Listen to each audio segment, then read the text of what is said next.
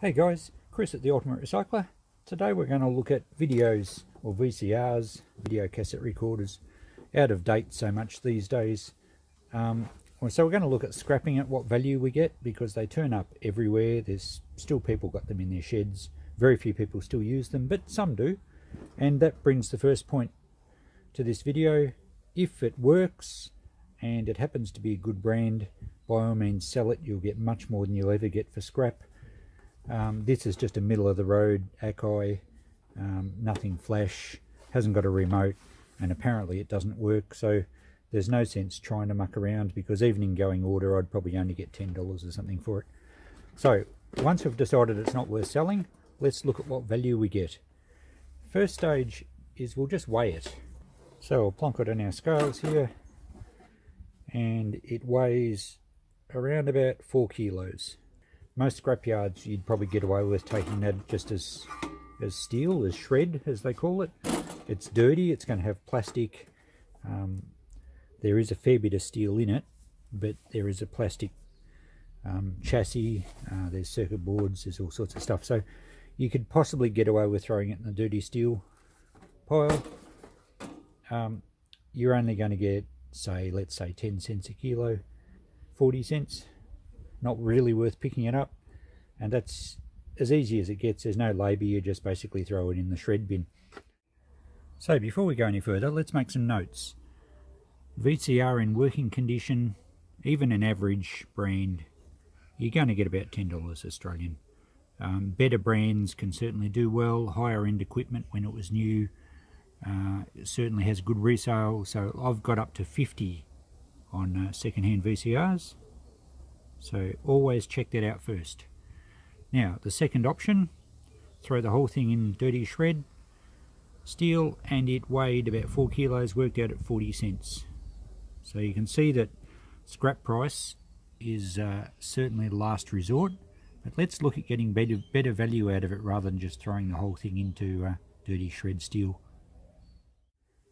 So next stage is getting some value out of it before we scrap it. For a start, the cord. These cords in good condition I actually sell for about, I get a dollar each for them. Most of you, I appreciate, haven't got a market to do that. So chop the plugs off, you'll get a little bit for the copper wire, insulated copper wire. It pays about $2 or so a kilo at the moment, so I'll weigh that one up in a tick. So the power cord really doesn't weigh a great deal. We've got about 100 grams from what I can tell on those scales, which is going to be around about 20 cents. So 20 cents worth of wire. And then we'll have a look inside and see what we can get. I've just taken the screws out of each end. Now the casing is just steel, and these fold up really easily so that they stack flat, and that can then go off to the pressing steel or shred at the scrapyard. Now you will get a little bit better price if it's all clean, there's no plastic. So we'll put that aside for now. We'll weigh up all this steel at the end and see what it weighs out at. Now inside, as you can see, is a lot of mechanics. There's not really much value electronic wise as far as precious metal recovery. It's a fairly average low grade board underneath. It's a large one and there's not much on it. You have a power supply board this end.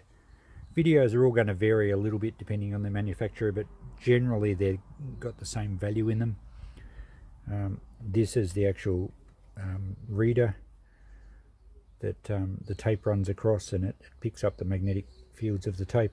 That's actually made out of aluminium, but you know, it just depends how much time you want to put in. So we'll start pulling it apart. First stage after getting the cover off is the front panels normally unclip.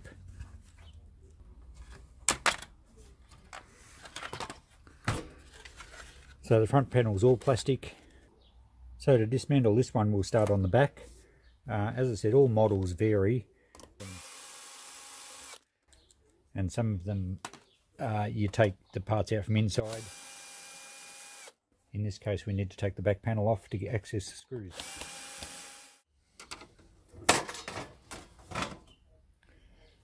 There we go, another nice big sheet of flat pressing steel. And our next step with the video player is this whole carriage assembly comes out pretty easily. There's usually only 4 or 6 mounting screws, and then we can get to the board underneath. So the whole thing dismantles pretty easily.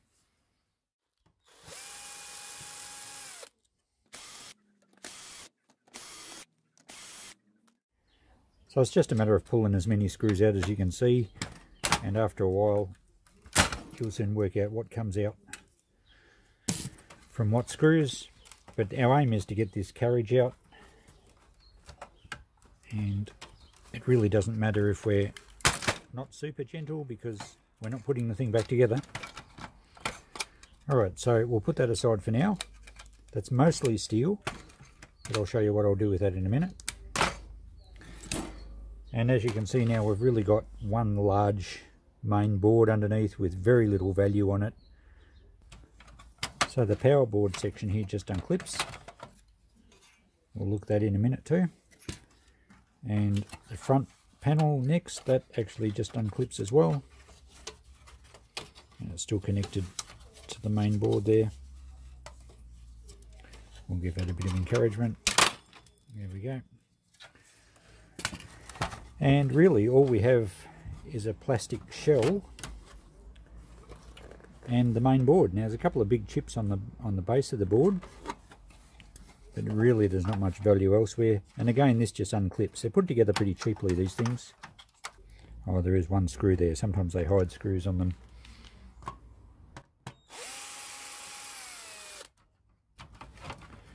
Okay, got all the clips out, and there's the main board. And we'll just take this plastic bit off the back as well, because it's clean plastic. Again, it's just clipped on. And we'll put that board aside for a tick. And what we have left, really, the shell here is just nice clean PS polystyrene plastic with absolutely no contaminants on it. And I'll put that in my recycle bin. And yeah, we'll take this strip off this one here. You can usually just leave it out with a screwdriver. It's only glued on.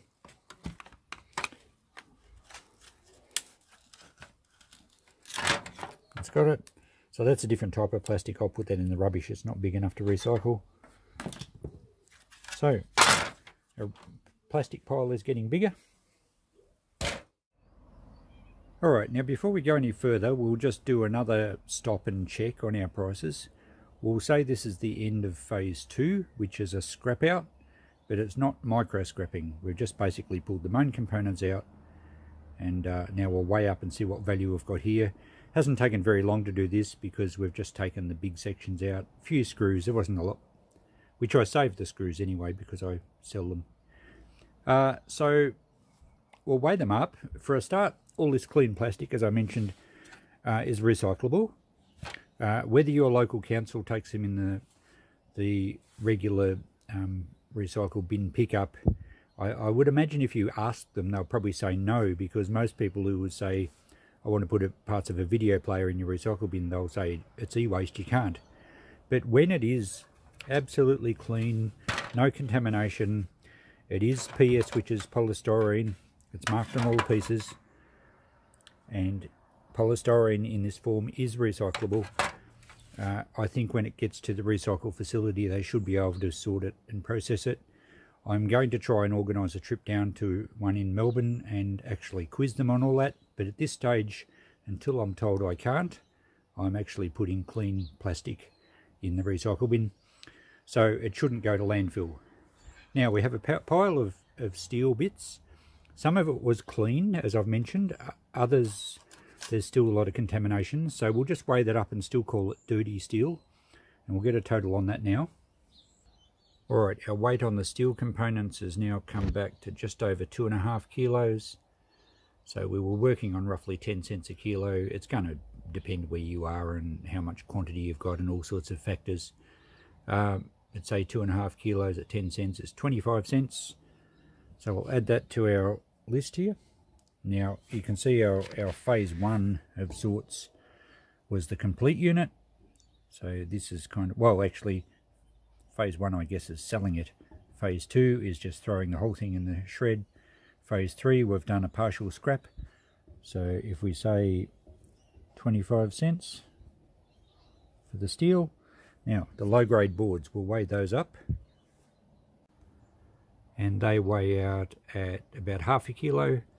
And low grade boards really aren't worth very much. It's basically just base metal recovery. There's a bit of aluminium, there's a bit of steel, there's some precious metal in the components, but nothing worth anything fantastic. So half a kilo at, I think it was around about 20 cents a kilo last time I checked on low grade boards, and I'll talk about those a little bit later. So that's what, 10 cents for those. So we'll add that to the list. 10 cents. Our insulated wire, we've only added a few little bits, not enough to make any difference really to the weight, from my scales at least. So we had 20 cents for that. And the only other thing we've got is, as I said, a few little extra screws, which represent a little bit of value to me. They won't to most people. And we have a small pile of rubbish. At this stage with the plugs, I'm not allowing any value for those, even though some people say some yards will actually buy them and some people take the brass off them, but we'll just include them in the rubbish for now. So there we go.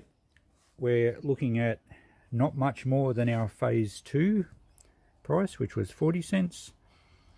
We've got 55 cents.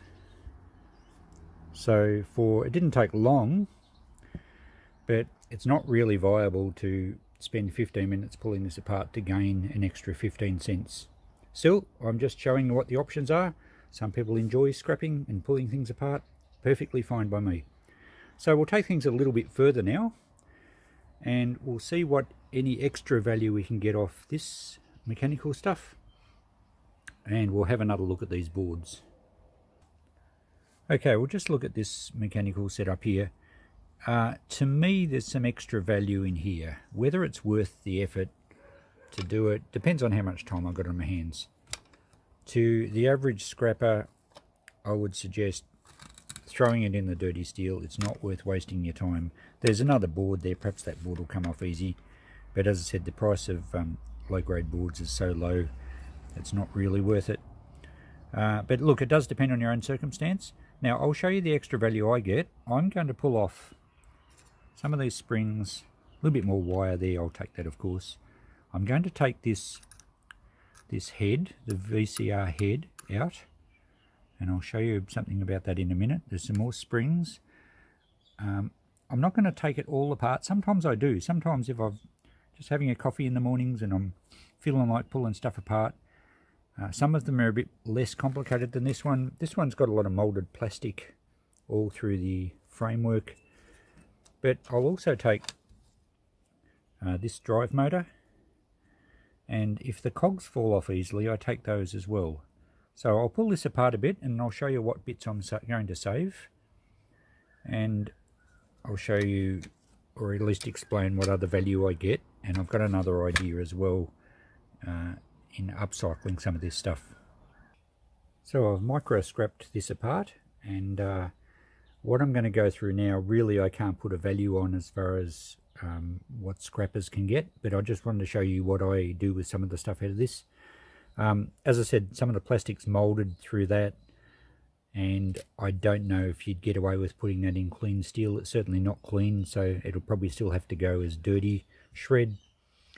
We did get one piece of cast aluminium out of it, but that's so light that it's barely worth weighing up. We also got one little electric motor, but again, the price on motors is just not worth those little things. They hardly weigh anything. Now, this is a bit different. What I do, I've pulled some of these plastic cogs off. They come off really easily. Most of them, you just a quick lever with the screwdriver and they pop off. These ones are a bit greasy, so I won't worry about saving these. But I throw them in a jar and sell them through my shop. Plastic cogs and gears, $5 a lot. And look, people that are doing craft work, little inventors that like tinkering with bits and pieces, buy them. They do sell, but I appreciate that most of you wouldn't have a chance of doing that. I also sell, as I've mentioned numerous times in my videos, I sell jars full of hardware, so I do save all my hardware. I get better value out of the springs. Now, we talked about the springs. It's amazing how many springs there are in a VCR. And it's amazing how many times I've been rummaging through a box looking for a little spring for a repair job or something like that. So I find these sell really easily. Any shape or size, I'll put those in a little jar, and probably, that's probably half. If I had that much again and put them in a little jar, I would probably get $5. Because to find a little spring for a project, or if you've broken something on a car door latch or something, you know, it's always really handy to have an assortment of springs. So there's good value for me in those. I can sell those, and I do keep some for my own use. What else do we get? Oh, here's the other quirky thing I was going to show you. So there's the VCR head I pulled out, and the other drive motor with a little board attached, and that's a couple I had. I've got a heap in a box, and as you might imagine from how I've got them set up, I'm thinking of making a little upcycle sort of metal art or electronic art, something like a tractor, little cart, a moon buggy, whatever you want to call it. I'm not sure what I'm going to use for the body yet. It might even just be a piece of wood. And these can screw on. I won't touch them because I'll fall over at the moment. And maybe I could have a nice heat sink on the bonnet. There we go, they fell over. But it's just something that's really quirky. I could probably put like a radar dish type thing on the top and put a light globe in it and have it as a lamp. So just a bit of mucking around. I've got a shop so that I will be able to sell it. I have got I can test it electrically, so it'll be safe if I turn it into a lamp. So that's just something a little quirky that I'm doing. And so, as I said, these hold a little bit more value to me at the moment because I have plans for them. If you did want to micro scrap these sections will go as copper motors, copper bearing motors. You could perhaps flick the little chip off there if you were saving chips for gold recovery. And these are mostly aluminium. Again, there's windings from a motor at one end. So if you were keen on micro scrapping, you could pull them apart. Some of them have a brass bush in them as well. But the weights are so minor, and you know, the time involved as far as scrapping for dollars per hourly rate, definitely not worthwhile. In fact, this entire carriage dismantle, I would say, is definitely not worthwhile. I'm not going to do any figures on our list for this because it's pretty much impossible to weigh these up. We're talking, you know, 1 or 2 cents, if that. But anyway, look, that's just a different stage. If you like micro scrapping, you can save things up. If you are keen on inventing and tinkering, you know, you're welcome to try and make a lamp out of these. And if you do, by all means, send me a picture. I'd be curious to see what it looks like. I'll get to that at some stage, and I will do a video on it. Okay, so that satisfies the mechanical section of the VCR. My recommendation for a scrapper would be throw the whole thing in dirty shred and be done with it. But we'll discuss the conclusions right at the end. Let's look at the low-grade boards now and see what we can do with those. So remembering these low-grade boards weighed around about ½ kilo, I did add that other little board to it. But we're looking at around about 10 cents. Now I won't save low-grade boards. I did put a few in a tub when I first started doing e-waste, one of those large plastic tubs. I struggled to get 10 kilos in there, and that equals $2. Now I'm not going to store and transport stuff to Melbourne that it works out $2 per large bin, so it's just not worth my while keeping it. So what I do with this stuff generally is I pick off anything I want, and the rest of it goes in a box which I take out to the local transfer station, and that goes through the normal council e-waste scheme. So what value can we get? Is it worth mucking around with things? Well, sometimes I take the chips off, save them for precious metal recovery. For those of you that haven't done much with e-waste, all the black ones with there's not many on here actually, with multiple legs. There's another one over there. They weigh very little, but they do pay reasonably well per kilo. There's another one. Mind you, it takes lots of them to make a kilo. Oh, I nearly forgot, there's also these big flat packs on the back, and I just took that one off before. So they add up to a bit of weight, because particularly that one's a large size, so I think it's worth grabbing them, seeing so we've got the board out. It wouldn't be worth scrapping the video just for these alone, but as I said, seeing so the board's out, we might as well take them. They usually come off pretty easy if you just slice through the terminals. There we go. So we'll throw that in a bin for, they're called flat packs, those ones, as opposed to the IC chips, which are just legs down each side. These have legs right around the whole floor. So I believe they're pretty good for gold recovery, but it would depend on their age. But anyway, I've got a jar for them, so that's where that's going. So there's a little bit of value in those. There's not much value in anything else here. There's lots of little resistors. There's capacitors, electrolytic capacitors. I don't really go in for picking off MLCCs, and which are a type of capacitor, and also your tantalum capacitors. Look, the weight on them is so minor, it takes you forever to build up any sort of quantity. So I don't waste my time doing that. Some people also save these crystal oscillators. It's a little silver can, or they're crystals. I don't know if they're actually oscillators, I'm not totally sure. Apparently there's silver in them, but the price of silver isn't brilliant. And again, it just takes such a huge effort to save them up. And then of course you've got to purify them somehow down the track. So I don't waste time with any of that. The only other thing on these boards with any sort of value is the transformer has some copper wire in it. There's another coil assembly there with copper wire in it. But again, we're talking minuscule weights, and it takes a long time to get anything. Sometimes I will just take the transformer off and put it in a bin for transformers. They pay 50 cents a kilo, and they do add up quite a bit. But I usually don't try and strip the copper out of them. I just don't have time.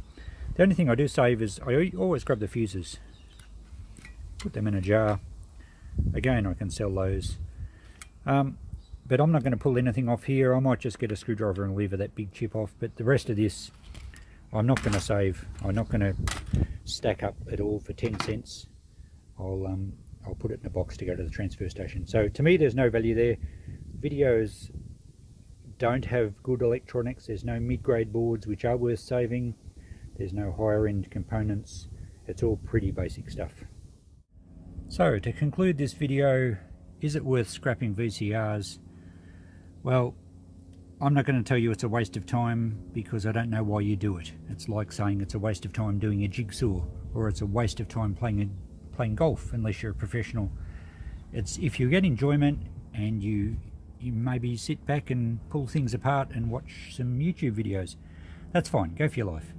As far as facts and figures go, scrapping wise, for a return on your time, first of all, try and see if they work. If you pick up a VCR and it's got the remote and it's in good nick, check eBay, see if you can sell it.